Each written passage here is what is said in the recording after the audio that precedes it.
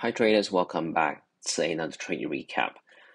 So this week has been a good week for me. Had multiple big runners. How I define big runners, anything that's above 5 times my risk, anything above 5R. So if you look at the 4 hour time frame on this one, so the entire thesis on Aussie dollar, why not let's talk about the daily chart. On the daily chart, it's pretty straightforward. I'm still bullish on Aussie dollar as price pulls back really deep. I understand that the market structure are still bullish, and I was relatively looking for price to come back between this 65.94 and 65.40 zone. So that's it for the daily. All right, let's drop down to the 1 hour chart. And if you pay close attention to how price previously reacted at 65.75. So if you go back to all the trade recaps recently, I'll say for recent 1 to 2 weeks, you can actually see I took multiple long positions on Aussie dollar, and most of them were winner. I think I only took one loss in between, but all of them were winners. The first one was at 65.70, covered the position at the high. Then I took another re-entry at 60, I think it was around 66.20, and covered it at the high. And then I took another re-entry right here at 66.48 or 43, covered my position at 95.4. So 3 positions, all of them were 3R, 5R, 7R, etc. And this position is as well 7R plus.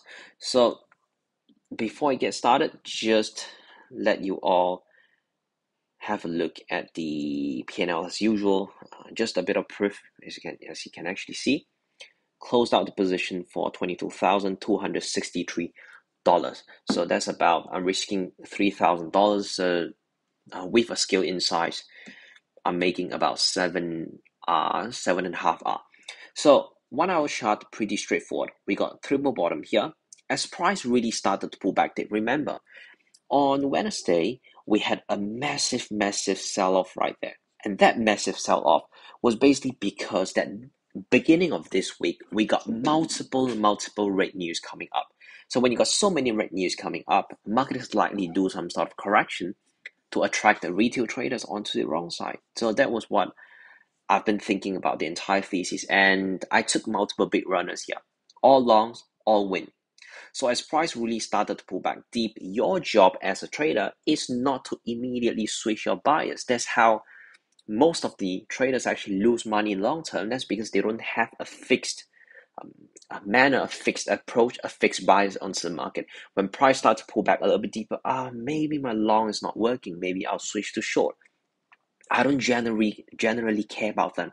As price really starts to pull back deep, the biggest question that I asked myself was, I'll allow myself 2 entry levels. The first one is 66.41 because that is a pretty significant support as well. I took a loss here, and that was a full 1R risk. I lost 3,000 here. As price starts pulling deep, I took another re-entry. So why did I decide? So if you look at this one, you might say, hey, that's out of nowhere, right? Not really. Because why?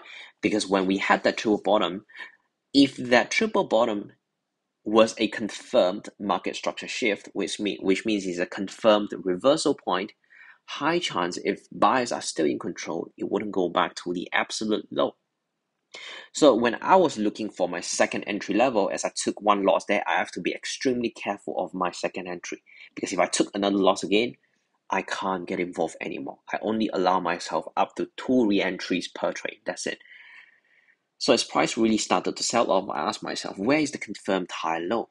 And the answer is right here. Previously, when price was at 0.66, look at how we formed that triple bottom. Then we come back for a nice pullback, right? If you really come back for a nice pullback. And at that point onwards, we found a lot of buyers. And that was the origin of that market structure shift. So as price pulls back into this 66 level, I started to drop down to the 5-minute chart to look for a lower time frame trigger that allows me to really tighten my stops at the same time being able to ride this like this one for 100 pips plus 102 pips. So as price really starts to pull back down, I saw one thing, an absolute high quality signal, which is this wedge pattern, or what I call a weakness pattern, right? A falling wedge. Then as we broke above the falling wedge, what happened? We come back for a nice retest. That's my trigger there. So I took the position and held it for over 2 days. So I actually held this position for over 2 days. In between, it was not an easy hold at all. Frankly speaking, it's not easy to hold, but when things are into favor, all of us especially as a retail trader, as a discretionary trader, you need to know when to actually go more aggressive. As things move into favor, go big, all right? Really go more aggressive, stick to your plan, stick to your rules, stick to your principles. Don't get fluctuated because of a bit of market noises. Right? If I were to not be patient, or if I were not being disciplined, I would have closed out the position around that 66.42, right? For maybe 7 to 8 grand. But why did I hold on this position all the way up? It's not because I was focusing on the P&L. That was because I was focusing on the plan, on the price action. As price starting to push, can you see a minor flag there? Broke through the high, form a solid pin bar. That is a nice area to actually scale in. So I add on another 8 lots. The first position, I was risking only about 2005. So as you can see, the first position was actually 16.6 lots. Second one was actually 8 lots. So that's about 45 to 50% scale in. So as price continued to form a pin bar, took another scale in. Then when price was actually holding above that 66.42, I already knew this was going to be a winner. So honestly, not because I'm trying to boast or what, but every time when price form a significant support like this, like 66.40, and we're holding nicely above with multiple tails. Can you see how many tails we have here?